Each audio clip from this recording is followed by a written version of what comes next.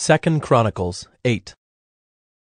At the end of 20 years in which Solomon had built the house of the Lord and his own house, Solomon rebuilt the cities that Hiram had given to him, and settled the people of Israel in them. And Solomon went to Hamath-zobah and took it. He built Tadmor in the wilderness, and all the store cities that he built in Hamath. He also built Upper Beth-horon and Lower Beth-horon, fortified cities with walls, gates, and bars, and Baalath, and all the store cities that Solomon had, and all the cities for his chariots, and the cities for his horsemen, and whatever Solomon desired to build in Jerusalem, in Lebanon, and in all the land of his dominion.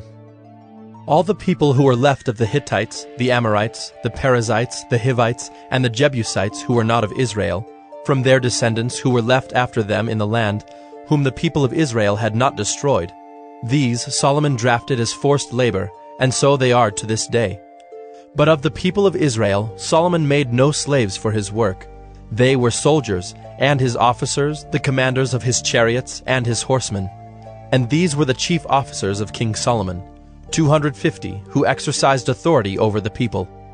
Solomon brought Pharaoh's daughter up from the city of David to the house that he had built for her, for he said, "My wife shall not live in the house of David, king of Israel, for the places to which the ark of the Lord has come are holy." Then Solomon offered up burnt offerings to the Lord on the altar of the Lord that he had built before the vestibule, as the duty of each day required, offering according to the commandment of Moses for the Sabbaths, the new moons, and the 3 annual feasts, the feast of unleavened bread, the feast of weeks, and the feast of booths. According to the ruling of David his father, he appointed the divisions of the priests for their service, and the Levites for their offices of praise and ministry before the priests as the duty of each day required, and the gatekeepers in their divisions at each gate. For so David the man of God had commanded. And they did not turn aside from what the king had commanded the priests and Levites concerning any matter and concerning the treasuries. Thus was accomplished all the work of Solomon from the day the foundation of the house of the Lord was laid until it was finished. So the house of the Lord was completed.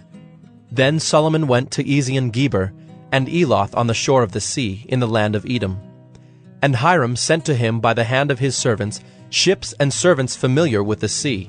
And they went to Ophir together with the servants of Solomon, and brought from there 450 talents of gold, and brought it to King Solomon.